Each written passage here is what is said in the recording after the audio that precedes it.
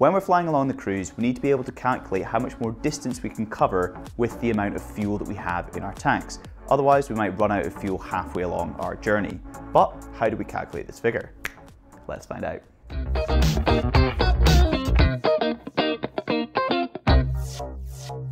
Hi, I'm Grant and welcome to the 8th class in the Performance series. Today we're going to be taking a look at range, which is basically a measure of efficiency. Range will dictate how far we can fly for and which airports we can visit, so it's important to understand how we calculate the range for the fuel that we have on board or the maximum amount of fuel we can put in the tanks. Specific range is the distance an aircraft flies through the air per unit of fuel used. If we add in the effects of wind, we get the specific ground range, the distance we actually cover over the ground rather than through the air, because wind will cause the parcel of air that we're flying in to move along the ground as we're flying through it. Think of it like we're flying inside a big train. If the train is stationary, we just fly to the end of the train, but if the train is moving, we'll fly to the end of the train, but the whole thing has moved, so our position relative to the ground will be different. If there's no wind, think of the train being stationary, then our specific range and our specific ground range, will be the same.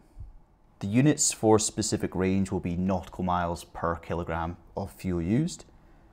And if we divide by time, we can get two formulas, one for specific range and one for specific ground range. The one for specific range, the air distance, would be the true airspeed over fuel flow. And for ground range, we just need to factor in wind, and we can do that by using the ground speed, which is the TAS plus or minus any wind component, and then divide that by the fuel flow as well. Depending on the conditions we are flying in, we need a certain amount of thrust that we need to overcome all of the thrust required or the drag that is produced when we fly. Thrust generation requires us to use up fuel, and how much fuel depends on the specific fuel consumption of the engine. This is basically a measure of engine efficiency, and it is the amount of fuel flow needed to produce 1 unit of thrust. In a jet aircraft and a propeller, it's the amount of fuel used to produce 1 unit of power.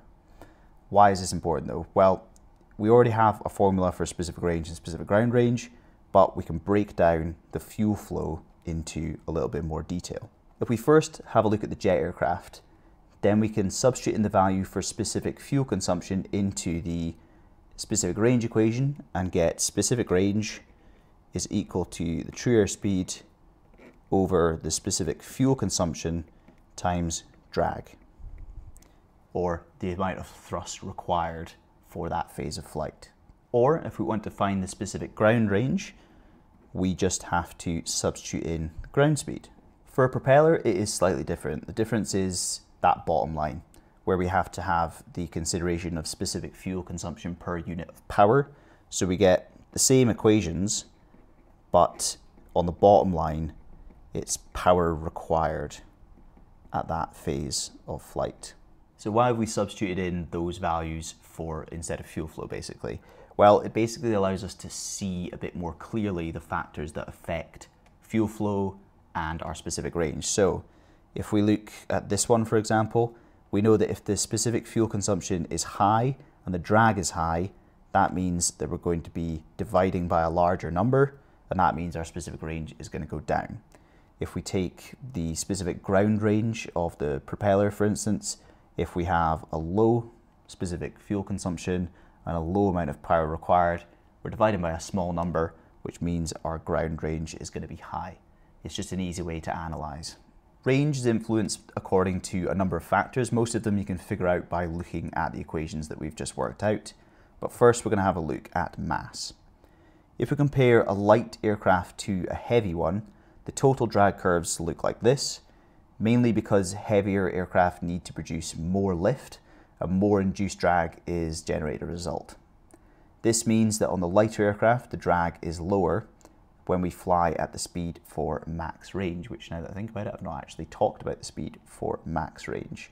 So let's just do a little sidebar here. So max range is called VMR, or if you're flying at Mach numbers, MMR, speed Mach number.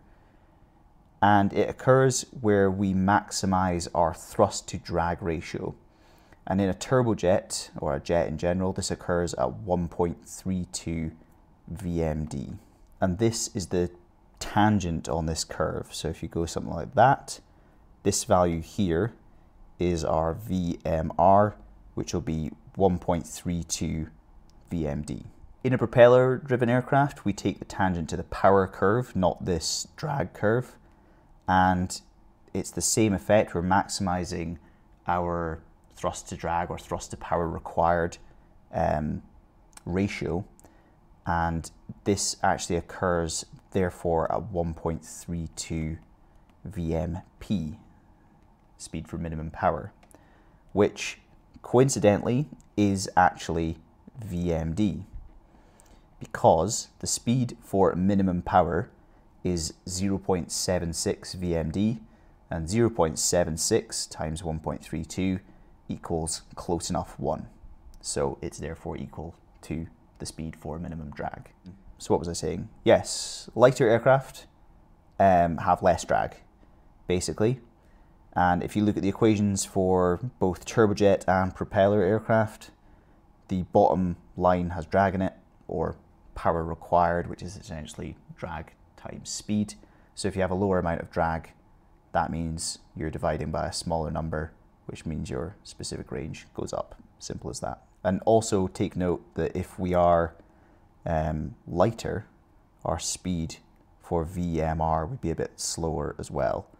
So that would be VMR in the heavy aircraft, and then as we get lighter, our speed slows down. Same for the propellers. If an aircraft is flying at its optimum altitude, the range will be maximized. This optimum altitude in a turbojet is high up. Basically, the engines are running at their designed RPM because they're designed to cruise, because that's where they spend most of their time. And that's where they are most efficient, making the specific fuel consumption low.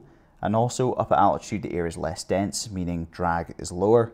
So our specific range goes up, and our specific ground range would go up as well.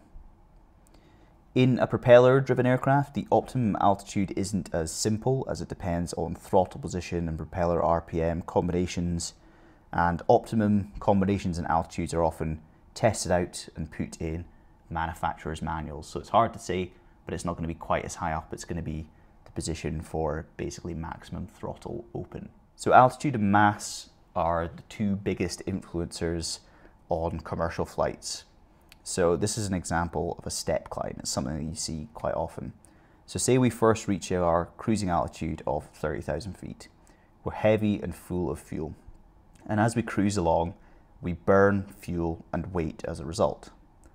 This means that our drag reduces because we're needing less lift, and therefore the specific range increases, which is good. We're lowering our drag, specific range goes up. This reduction in drag and a lower speed for maximum range requires less thrust to be used. So the engines don't have to work as hard, so the RPM of the engine can reduce. This means that the engine may no longer be operating in its ideal range, which is typically around 90 to 95%. So we counterintuitively want to make the engines work a bit harder again to get them back into this efficient range. We do this by climbing into less dense air, meaning more air has to pass through the engine in order to generate the correct amount of thrust, and the engine has to rotate faster as a result, pushing us back up into the ideal RPM range. This means that throughout the flight, our optimum altitude to keep the engines working in the efficient 90 to 95% range steadily climbs as we go throughout the flight as we burn weight. In practice though, we can't slowly climb along as we fly, because if everyone was doing it, there'd be a ridiculous number of collisions in the air. So what we do is we fly at one altitude, 30,000 feet at the start, maybe slightly above the optimum altitude. Then as we burn fuel, the optimum altitude will climb up to meet us, then pass through our level. Once it reaches 1,000 feet or so above, we would request to climb up to the next level, 32,000 feet. Then again, it would climb up to reach us, and so on and so forth throughout the flight, until we reach the structural limit of the aircraft. This is known as a step climb, and it's something you do almost every flight when you're flying commercially, just to save fuel by flying as close to the optimum altitude as possible. So wind influences the specific ground range, but not the specific air range. The specific range is the specific air range, but it's just called specific range. So basically it's because TAS and ground speed, well, TAS isn't affected by wind, and ground speed is equal to TAS plus or minus whatever wind component you've got. So obviously the wind has an influence on this specific ground range, but nothing to do with the specific air range. So if we had a tailwind, our ground speed goes up and our specific range wouldn't change, but the specific ground change would go down as a result. Wait, did I say tailwind? If it's a tailwind, it would go up. If it's a headwind, the specific ground range would go down. So that's how we get our maximum range out of an aircraft, but it does require us to fly at MMR or VMR, which might be a bit slow to get to our destination on time to pick up more passengers or pick up some cargo, etc. So there's a commercial element we need to think about. For this, there's a speed generated for using during the long range cruise, and it's called VLRC. This is a speed that's slightly faster than the speed for max range, so there is going to be a bit more fuel burn, but it's calculated so that you get about 4% speed increase with about 1% fuel burn reduction, or reduction range fuel burn increase. And companies use this as a bit of a trade-off. And there's also a speed which is called V-econ. To be honest, they're very rarely going to be V speeds, they're going to be max speeds. And the way we figure out the econ speed is by using the cost index.